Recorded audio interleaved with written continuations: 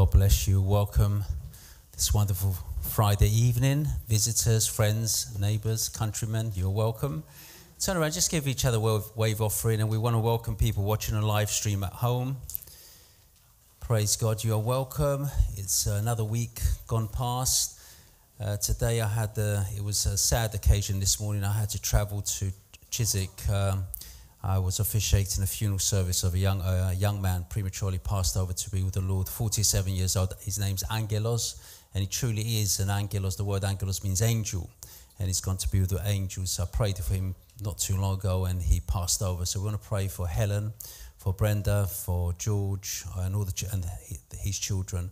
We'll just bow our heads, just a few moments of reflection and prayer for them. And, just to remember them in our prayers. Let's just bow our heads. Father, we thank you for your love. I pray for Helen, for Brenda, for the children. I pray as Angelos has passed over, he's in your loving embrace, that we know he's on a journey. He's on the next stage of his journey, a road that we will all pass through, Lord. The inevitable appointment we all have, Lord. But let's pray that we cross over in your love, in your peace, in your joy, Lord, as we give you the praise, the glory, and the worship. We pray for the message on this evening, Lord, that you will speak into our lives. And you will encourage us, Lord, and open the veil of obscurity, that we'll see you as you reveal yourself to us, Lord, and not diminish you to our level, as we give you the praise, the glory, and the worship. In Jesus' name we say amen, amen, and amen. Praise God. God bless you. Tonight's message is on the subject of prayer. The best person to teach us about prayer is Jesus himself. He was a man of prayer. He was God, divine, but he was also man. He shared divinity and humanity. And in his humanity, showed us the way how we should behave, how we should be speaking, and how we should respond and not react to life's challenges and situations and circumstances. In fact, he encourages us that we need to be people of prayer. Amen. There was a time when the disciples were in Gethsemane. And they were there, they were being challenged. God, the Lord, foresaw what would take place, that he would be betrayed. His betrayer was at hand. And he said to them to pray for one particular specific reason, lest they come into temptation. He asked them to pray lest they come into temptation. If we turn to Matthew chapter 26, verse 40, I want to read a few verses here and just put a context to it. So I pray you're open in the spirit to receive the message from God. Then he came to the disciples and found them asleep and said to Peter, What? Could you not watch with me 1 hour? Could you stand alongside of me? Sleep, lethargy took you over, and they were sleeping. And verse 41, he says this. He said, watch and pray, lest you enter into temptation. The spirit indeed is willing, but the flesh is weak. And we need to continually pray that we can overcome life's challenges and so forth. And there's a reason the Lord tells him that, because he experienced that himself. At the very beginning, when Jesus was baptized, his ministry took off. The foundation of taking off, the catalyst of Jesus' ministry taking off was at the baptism. That's where he revealed God, his Father, identified and revealed his purpose, his mission for his life. But it preceded the revelation of Jesus, who Jesus was, preceded with Jesus praying. And that's in Luke chapter 3, verse 21. I just want to take you on this journey with me to empower us and equip us to overcome whatever distractions and temptations come in our lives. Because whether we like it or not, temptations are a part of life. Distractions are a part of life. When all the people were baptized, it came to pass that Jesus also was baptized, because he wanted to identify with us. He was sinless, he was without sin. And we know that because the process, what took place there was they'll go to the water, confess their sins, and then get baptized. But Jesus, according to the Gospel of Matthew, he went into the water and immediately he came out the water, implying that he didn't confess anything. He was sinless. But he wanted to identify with our particular journey. And we're told this. And while he prayed, why would Jesus need to pray? He was God incarnate. Who was he praying to, himself? No, to his Father. While he prayed, the heavens were opened. Prayer has the power to open heaven. Prayer from the heart is the key to open heaven. If you want to be empowered spiritually, pray in the Spirit. Because there's 3 layers, 3 ways we pray. Physically, emotionally, and rationally, or I should say spiritually. Much of people's prayer, unfortunately, even in Christendom, is carnal, physical. It's all about me, myself, and I. But we need to disqualify the unholy Trinity and receive the Holy Trinity, Father, Son, and Holy Spirit. As long as we're thinking of ourselves and preoccupied with ourselves with our own gratifying our own sensual desires and our carnality, we cannot see beyond the limitations that the world puts around us. And so we need to be praying in the Spirit. So there's a physical prayer, which is about self, all to do with the selfishness. That's why the first thing that has to go to follow Jesus is self-ego. And then there's an emotional level. People pray from a place of emotional, past hurts, and always reflecting the past. So their prayer is always connected to the past. I wish I'm speaking to someone. It's always about him, her, or the other. Woe is me. And there's a self-pity attitude in emotional prayer. But the powerful prayer is a prayer in the Spirit that Psalm 46 verse 10 tells us, be still. And no, you don't have to just be still. Enjoy, bask in the presence of God. He says, be still. The word still means to surrender. Surrender to God. Be still and know that I'm God. Because once you know he is God, Jesus said, if you are my disciples, you will abide in my word. And you will abide in my word. And the truth, you'll know the truth, and the truth will set you free. You know. He says, be still and know that I am God. When you know that he's God, everything is resolvable. Everything finds its level. Where there's no way, there is a way. When you know he's God, the impossibilities become possibility. I wish I'm speaking to someone today. Amen. I will be exalted among the nations. I will be exalted in the earth. Which earth? The earth of our hearts. God wants to be exalted in the earth of our hearts. But oftentimes we play church. We go through the motions, the trappings of church. But Christ is not present, central to our lives. What do I mean by this? Well, if you just need to look at Revelation chapter 3, verse 20, we're told here very clearly, he says to the church, behold, I stand at the door and knock. If anyone hears my voice and opens the door, I will come into him and dine with him and he with me. Hold it a second, but you're talking to a church who professes to be Christ, to be Christian, to be called by God, to be following the ways of Christ. There's one thing for Christ to be in you, and there's something completely different for Christ to be around you. I'm going to try and decode this for us and to welcome the people watching live stream at home. Because people think by just coming to church, Christ is enthroned in our hearts. So far from the truth. Because it's an attitude of the heart, an openness in the Spirit to receive Christ and give him permission to enter. He doesn't force his way into your life. He wants permission to enter your life. Praise God. You see, Judas, one of the close disciples, was with Jesus. Is that not correct? Yes? He was around Jesus. Yeah? We can be around the Bible. We can be around the Bible, but Satan can be still reigning in our hearts. Wow.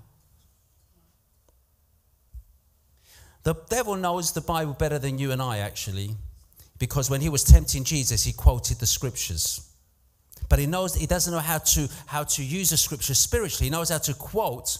He's got knowledge, but no power, because knowledge puffs up. Because he's proud, but love edifies. Come on, this Bible study. You see, Judas was around Jesus. But we're told in Luke chapter 22, verse 3, this is what we're told. Judas being around Jesus, watch this. Then Satan, what? Εισήλθεν δε ο Σατανάς εις Judan.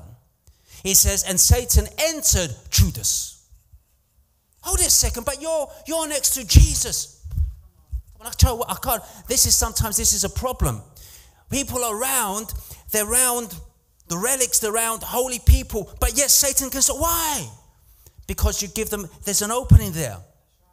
Oh, come on, I wish I'm speaking to someone. Look, in John chapter 13, verse 27, watch this.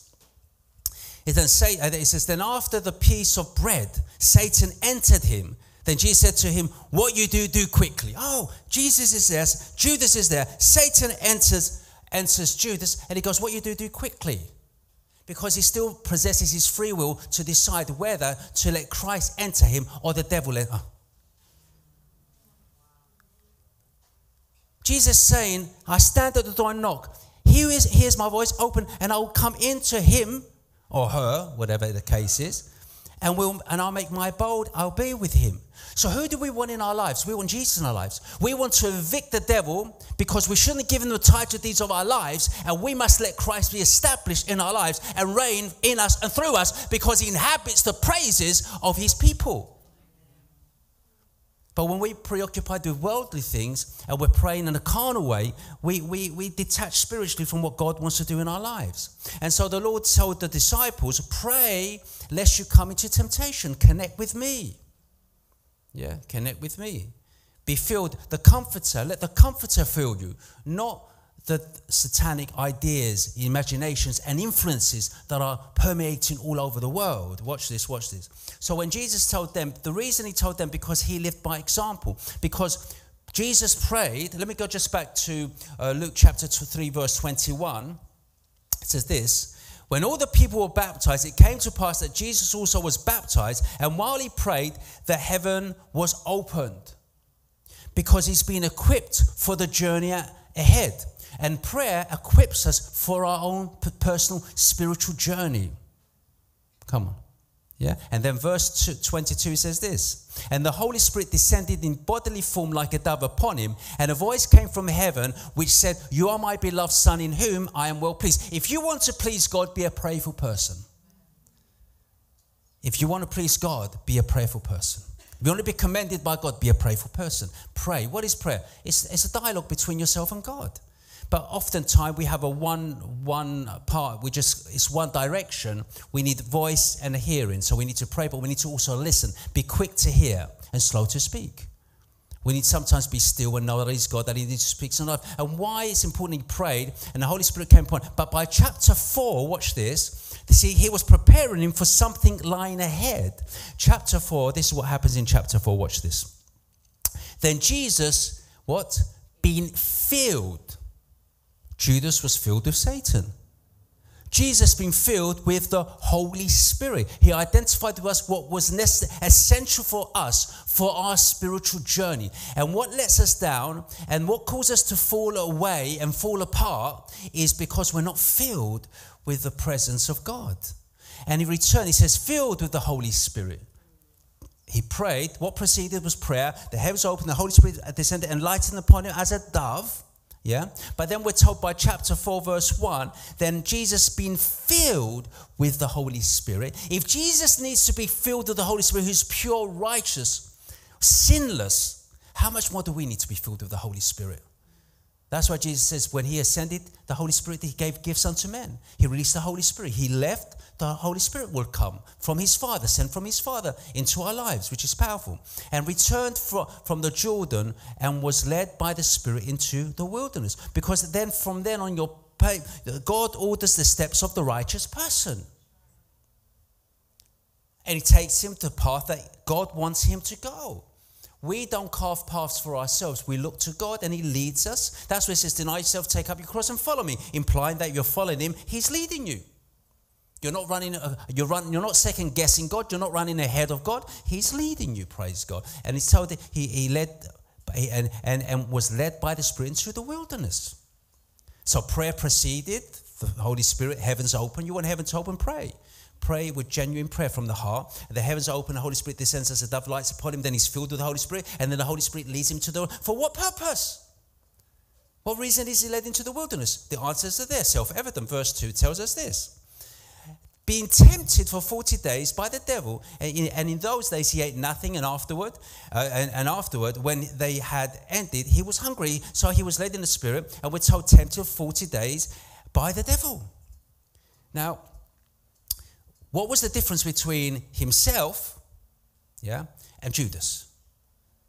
If you want to put him on, identify with the human condition, the human journey we're taking, the human plight, the difference is filled with the Holy Spirit.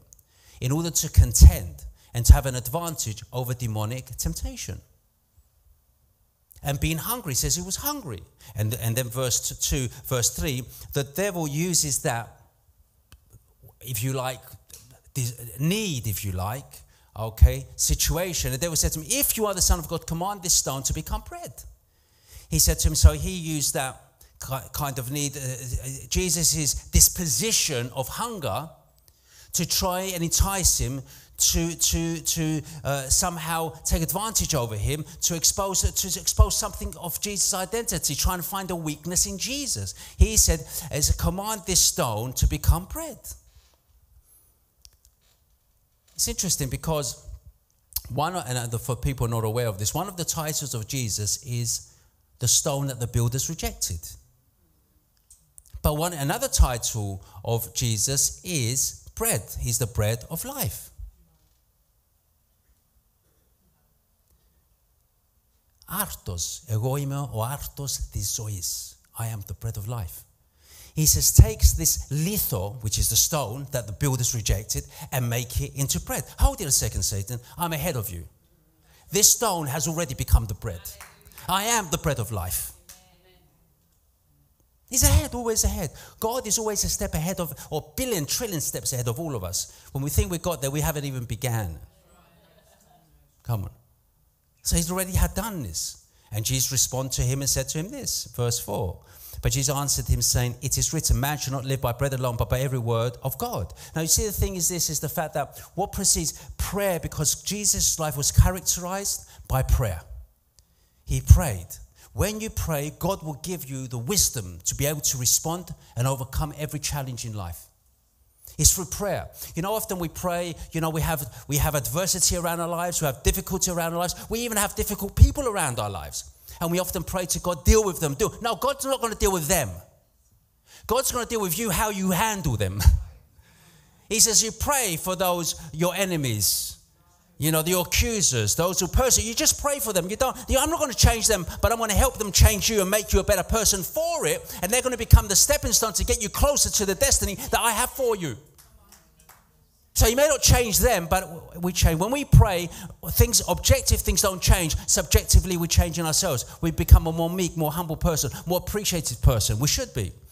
And that's what adversity creates in us, humility. And humility is the order of the day. Humility overcomes demonic pride and arrogance and conceitedness. Humility is the order of the day. It was God, the word's humility, that he became man and washed the disciples' feet. The Creator was serving the creation. And that's love. That's pure love. Praise God. And then next verse. Actually, it's not my message for tonight. I want to come back to prayer. But just let's follow this to a natural conclusion. The devil, taking him up on a high mountain, showed him all the kingdoms of the world in a moment of time. And verse 6. And the devil said to him, all this authority I give you, and their glory, for this has been delivered to me, and I give it to whoever I wish. Again, pride lifts man on a high mountain of pride and so forth. And verse 7, this is, therefore, if you worship before me, all will be yours. How can you give me something that I already have? You get it when you get home. In the same way, he said to Eve, if you take off this fruit, you'll become like God. Hold on a second. Genesis 1, 26, 27. Let us make man in our image and according to our likeness. But I'm that. You're giving me what I already have. And that's what he's giving to Jesus. Already he has. Psalm 24 verse 1 says this. Let's just quickly go over cross-reference. So Psalm 24 verse 1, very on the overhead, very quickly. Can we get there? The earth is and all its, and the world and all those who, you're giving me something that belongs to me. The devil is a liar. He's a murderer. And that's what he was from the beginning. Praise God. And that's why Judas could not but betray Jesus. Because when Satan entered him, he was in the driving seat of Judas's life. Because the devil entered. And we've got to be careful. Don't think because you stand next to the Bible, you're holy. Don't think because you come to church, we're holy. It's a way of life that changes everything. It's our commitment, our surrendering to God that makes the difference. That's why Jesus said to the disciples, pray, be watch and pray, lest you come into temptation. We need to be prayerful people, praise God.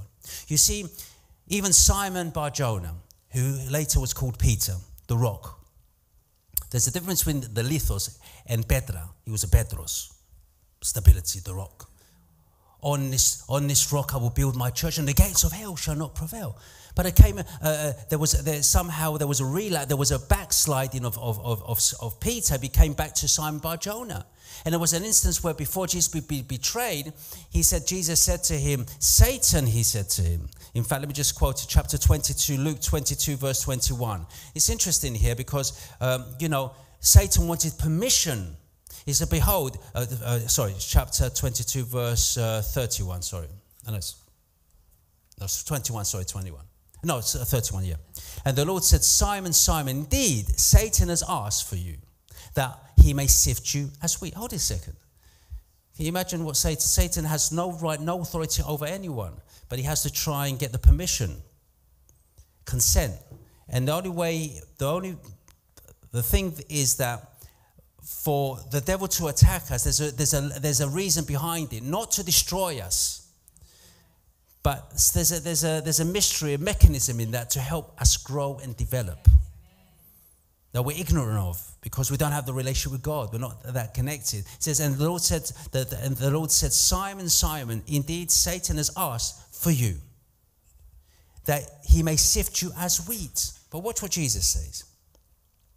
He says, "But I have prayed for you." See, when we cannot pray, he stands in the gap for us and prays for us. He said, "I've prayed for you," he said. And then he goes on to say that your faith should not fail. "And when you have returned to me, strengthen your brethren." Because he knew that Peter will deny him 3 times, or Simon will deny him 3 times. He said, I prayed for you, and when you return, he said, strengthen your brethren. Praise God. But interestingly, the Lord prayed for him, and he did go through his journey, through his adversity, through his struggle, to the point of denying the Lord 3 times. But then the Lord restores him at the shore of his life when he asks him 3 times to cancel out the denials. "Simon Bar-Jonah, do you love me more than this?" And he didn't use the new name, he used the old name, the old man. But when you return to the Peter mentality and come out the old way of thinking, then you'll strengthen your brethren and you'll be overcome, and you will be that rock. That the church of God is built. When we say the rock, we're talking about the faith part element of it. And the church of God will be built, and the gates of hell shall not prevail. So we need to, when God does a new work in us, anyone in Christ is a new creation. Everything old has passed away. You've got to celebrate your newness and stop being connected to the oldness. Because if you're praying emotionally, all you're going back to the old man. When you pray in the Spirit, you stand and you accept and you celebrate the new thing that God is doing in your life. Hallelujah, praise God. And Jesus did not only pray for Simon Bar-Jonah. The same prayer he lifted up was for you and for me. You want me to qualify this? I'll qualify this very quickly. John chapter 17. Let's go to verse 14. I want to read a few verses here just to put a context to it before we move in. Tonight's message is about prayer, to encourage you to pray more and more and more. You may not see any physical evidence, any physical outcome immediately of that prayer. Just lift it to God. There's power in the word. In prayer. "I have given them your word, and the world has hated them because they are not of the world, just as I am not of the world." You know, don't be surprised if people don't like you for no reason. The psalmist says they hated me without a cause. They don't know why they hate me, but just don't like me. Because our rhythms are different. They're the discord with the rhythm. When you vibrate with someone who has the same frequency as you, there's a harmony. When you vibrate with someone who's got a different resonance than you, your vibration, there's a conflict. The ones in music know what I'm talking about. If you have a chord, it's the first, third, and fifth of the scale that makes the chord. If you put another chord that doesn't harmonize, it'll be a discord, and it'll be uncomfortable. It won't be harmonious. It'll be out of tune. And if someone is out of tune with God, they'll be out of tune with you. You get that when you get home. Let me say that again. If someone's out of tune with God and you're in tune with God, the vibration of theirs and your vibration will conflict. They'll be uncomfortable around you, or you'll be uncomfortable around them. It won't be harmonious. It won't be. It'll be unpleasant to your hearing, to your emotions, your feelings. So it says, "I've given them your word, and the world has hated them because they are not of the world, just as I am not of the world." you're heavenly citizens if you're seated at the right hand of God the Father in Christ Jesus. In verse 15, watch this. I do not pray that you should take them out of the world, but you should keep them from the evil one. Wow. Keep them from that he doesn't take control of the reins of their lives. Christ wants to be enthroned in us. Hallelujah. Please, when you go back home, reflect over the message and absorb it, take it in and apply it into your lives. Don't just hear words. Go back and reflect. Do your spiritual exercise as well as your physical exercise. It will serve you well in the long term, in your eternity, praise God. I've just buried a young man, 47 years old. No one would have known that would have happened today. This young man a year ago did not foresee that would be the last year of his life. No one knows what next one will bring. Last week, I did this funeral service for my mother. She was 90 years old. She lived a good course in life. We always, even if they live 150, we still think they've gone too soon. Yeah? It doesn't matter because the disconnection, that passing over it brings emotions about ourselves as well, how we feel about life. It reminds us of our mortality that we're passing through. Yeah? But God wants to cover us to protect us from evil. And then verse 16 said this, watch this. They are not of the world, just as I am not of the world. Yeah? And then he says this is the vibrations. You see, it's a vibration, heavenly scales, if you like, frequencies. And next verse says, sanctify them by your truth, for your word is truth. The more we're absorbed in truth, we become sanctified, consecrated, and God's holiness will permeate us, praise God. Watch this, verse 18. As you sent me into the world, I have sent them into the world. God wants us here to change, to retune the world, to change its vibration. And next verse. And for their sake I sanctify myself, that they also may be sanctified by the truth. I do not pray for these alone. The ones around him, immediately around him. Watch this. I do not pray for those immediately around me, but also for those who will believe in me through their word. Who implies you. If you believe in him through the word of the apostolic teaching and ministry, that prayer covers you on this day. Amen. You are covered by the prayer of Jesus. Amen. Hallelujah, praise God. And if you have a lapse in your vision, in your step, in your progression, always come back, gravitate back to him, and his prayer is sufficient, suffices to cover you, praise God, to bless you. Oh, it is powerful. It's really encouraging. It's empowering. Let's go to the next verse very quickly. It says this, that they all may be one, as you, Father, are in me, and I in you, that they also may be one in us, that the world may believe that you sent me. So there's unity, the love permeates, and prayer creates this climate of unity. Prayer breaks down strongholds. Hallelujah. Prayer transcends the limitations, distractions of the world. Prayer is a powerful tool. Hallelujah. That we need to apply.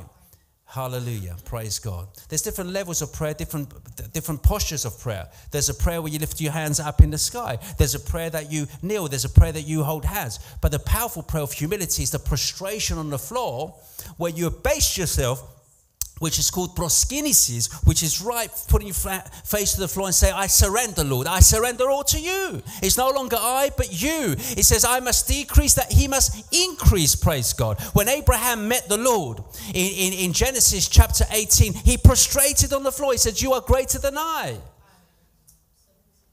Hallelujah. It's powerful, powerful, powerful. So prayer does amazing things. And I want to show you some examples what prayer can do, if you allow me for the next few moments. Praise God. Would you allow me? Yes. Praise God. Let's go to Luke chapter 9, verse 28. So we saw that prayer opens the heavens. You want to change your disposition, your person, everything about you. Prayer is the key. Now it came to pass about 8 days after these sayings. Have you come to your 8th day? The number 8 speaks of spirituality, because the world was created in 6 days, and 7th day the Lord rested, and so 6 days God created the heavens and the earth and full man on the 6th day. On the 7th day, which is the Sabbath, he rested, and then it starts the first day of the Jewish week, which is our Sunday, which is the first day of the Jewish week. Now, Christ stepped out the tomb on the first day of the Jewish week. We see through historical patristics in the early church, see that day that the Lord rose as a new created day. So they extended the 7 days to make it an 8th day. And the 8th day speaks of spirituality, the perpetual day. This is the day the Lord has made, that we'll rejoice and we'll be glad in it. Praise God. And we are the 8th day people. Because the 8th day speaks of spirituality, 6th day speaks of carnality, 7th day speaks of rest, and 8th day speaks of God completing the work of creation in the spiritual realm. I wish I'm speaking to someone. Hallelujah. So it says, and now it came to pass about 8 days after these sayings that he took Peter, John, and James and went up on the mountain to pray. Wow. Because that was his custom. He was a prayer. He prayed. Now we want to be Christ-like. If we want to be Christ-like, we've got to be prayerful people, praying people. Hallelujah. Praying people. But not praying and making a spectacle of ourselves. It's good to pray in the church. But Paul says, pray without ceasing. I mean, our whole life must reflect prayer. The way we walk, the way we talk, the way we listen, the way we act, the way we behave must reflect the prayer of God. That connection with God, the love of God. Hallelujah. Which is powerful, empowering. Praise the Lord. He says, he went up on the mountain to pray. Watch this. Verse 29. As he prayed, now who prayed? Jesus. Again, the disciples are around him. Okay, as he prayed, the appearance of his face was altered and his robe became white and glistening. Prayer changed his countenance, how he looked. If you want to change, pray. Hallelujah. There'll be a glow, a radiance in you, around you, and upon you. When Moses went to the Mount Sinai and he came before the presence of God, when he went down the mountain, his face was radiating with the Shekinah glory, reflection of the Shekinah glory of God, that he had to pull a veil of his face. Because the Israelites could not look upon that glory, that anointing that he had upon him. I wish am I speaking to people watching live stream? Things change in prayer, things change you, praise God. You know, and things happen that you can't even account for. Doors open that you never imagined they can open. And other doors close that you're not supposed to go through them. God will close them for you. But doors will open that no one can close when you're a prayerful person, a person who surrenders to God. And then as all this is unfolding before their eyes, watch this, verse 30 says this, watch. And behold, 2 men talked with him, who were Moses and Elijah, verse 31, who appeared in glory and spoke of his decease, which he was about to accomplish at Jerusalem. And sometimes the translations do not do the original Greek justice. Speak of his decease. It implies that he dies.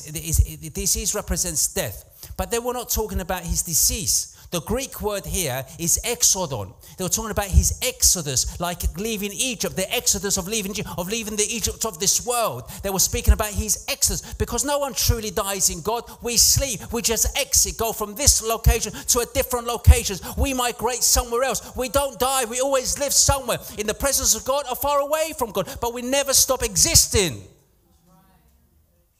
In reality, there's no thing such. Death is a condition, an attitude of the mind, a separation. But we always live somewhere. Jesus said, God is not the God of the dead, he's the God of the living. So I know that Evangelou today, he's more alive than he's ever been here. I know that my mother is more alive, more than she's ever been here. I've got no doubts about that, and I rejoice in that. Hallelujah. We have the hope of the resurrection. If there's no resurrection, our preaching is in vain, as Paul says. It's hopeless. We're to be pitied of all people. But we're not, because we know there's a resurrection. We know we have a body, soul, and spirit. Hallelujah. Praise God. I wish some. Hallelujah. And in Luke chapter 22, verse 32, talking about prayer, when you come to challenges and you know that God has got your back. Be still and know that he's God. The thing is, in the Old Testament, when the Israelites were going to war, it was God who fought the battle for them. Yeah? He says the battle belongs to the Lord. And we've got to take God at his word. You know, when we've got to challenge the Lord, you guide me. You take over the whole situation, because without you, I can do nothing. In John chapter 15, verse 5, it says this. Watch, this is a very important verse that we need to absorb and we need to internalize this. It says, I am the vine, you are the branches. He who abides in me and I in him bears much fruit. For without me, you can do. So why are we trying to do things without Christ? It's crazy. We've got to do it in him and through him, and him in us and through us, praise God, will changes everything. Hallelujah. And going back to Luke chapter 22, verse 41, when Jesus came to Gethsemane, he says, he came to Gethsemane and he was about to pray. He knew that the betrayers were at hand. The betrayer was at hand, and he knew it was going to be handed over to the Roman authorities. And it was unfolding before everyone what was taking place. They would be falsely accused and ultimately be sentenced, punished, death through crucifixion. And when he's in this garden, he's praying, want to come to terms as a natural, because God does not, death for the natural man, for Christ's humanity, was not normal. Psychologically, without sin, you cannot understand death, because you can't die. Sin, the wage of sin is death. Jesus was sinless, so he really couldn't really die. He had to do he had to facilitate something to die. And what he had to do, he took the sins of ourselves upon him on the cross of Calvary. And it's through that facilitated his death. There were borrowed sins upon him that he could be taken into Hades. And it's a different story for a different time, a different message. And he was withdrawn from them about stones, away from Peter, John, and James. And he knelt down and prayed. Again, we keep having this repetition of Jesus praying. So if it's important for the master, it's got to be important for you and for me. Yeah? It's got to be important. It must be very part of our makeup, our spiritual makeup. And verse 42 says this, saying, Father, if it is your will, take this cup away from me. Nevertheless, not my will, but yours be done. Interesting, Christ, the Son of God, the Word of God incarnate, is come to a place in his journey that he's trying to come to terms with what's about to unfold before his very eyes. And he asked the Father, said, if it's possible, if it's your will, take this cup away from me. But he concedes to the will of the Father. And sometimes there'll come in times in your life and my life that there's challenges lying ahead, or obstacles, or situations that we find difficult to understand in the natural. And we've got to concede and give them to God and say, not my will, thy will done. If God's not taking them away, say, Lord, what is the lesson I'm learning from this adversity? What is the lesson I'm learning from this challenge? Because there's got to be a lesson. For God to allow you to go through it and in it, there has to be a lesson involved, connected to what we are going through. Hallelujah, praise God. That's why David said, ye that walk through the valley of the shadow of death, I will fear no evil. He was taken, ye that walk through the valley of the shadow of death, I will fear no evil. For you are with me. He even knew when he was in the dark place, he knew God was with him. Your rod and your staff, they comfort me. So in the place of adversity, the place of challenge, the place of my struggle, I know you are going to comfort me, because you have released the comforter, the Holy Spirit, to help me through my plight, through my challenge. Hallelujah. He says, but not my will, but yours be done. He says, ultimately, Lord, you just, whatever your will is for my life. But you know what the Lord does as a result of this prayer? Next 42, verse 43, the Father does. Then an angel appeared to him from heaven, strengthening him. Observe, the Lord didn't take the problem away, but he sent someone there to help him through the problem. And let me tell the people watching live stream, you may be going through a problem. Maybe God has a helpmate for you, someone to intervene in that, to help you, strengthen you, to get through that challenge, that problem. Because where there is a crucifixion, let me tell you, there's going to be a resurrection. Amen. There will be an overcoming. Wherever there's a crucifixion, you will overcome. There is a resurrection. Because the cross is not the end of the story. It's just a signpost pointing to something better. Hallelujah. Oh, praise God. It's powerful narratives. These are powerful narratives in relation to the Word of God. So when we have struggles, we know that He will help us through every single one if we trust Him. Praise God. So whatever you're going through today in your lives, I want to encourage you. Be a prayerful people. Be encouraged. Because when God begins something, he's more than able to bring it to fruition, to complete the work he started in you. All you've got to do is just connect with him, vibrate, let his vibration of his presence of his spirit be in you, fill you, and empower you. And whatever obstacle lies ahead, you'll transcend, you will overcome it in God's time and in God's way if we trust God. And stop trying to do it our way. Because without him, we can do nothing. God is pure love. He wants your best. He's got your best intentions at heart, praise God. And when you have difficult times, say, what is the lesson I'm learning from these difficult times? What lesson are you teaching me? Amen. Let's bow our heads and let's stand together and ask to praise him and bow our heads. We ask the Lord to make sense of the message this evening. That if he's standing at the door and knocking, we are opening. We are saying, come in. We want his peace that surpasses understanding. Hallelujah, praise God. Hallelujah, praise God. Father, we thank you for your love. I pray for everyone at the end of my voice that the word has gone forth will execute that which it's sent out to do and not return void. I pray that we'll be prayerful people, Lord, that will be open to your leading, to your comfort, to your counsel, to your wisdom, and we seek you and we will have an experience as we have never had before. Hallelujah, as we give you the praise, the glory, and the preeminence, as we say resounding amen in Jesus' name. Hallelujah, as we give you the praise and the glory. Hallelujah. I'm just going to hand back to the praise team just to lift our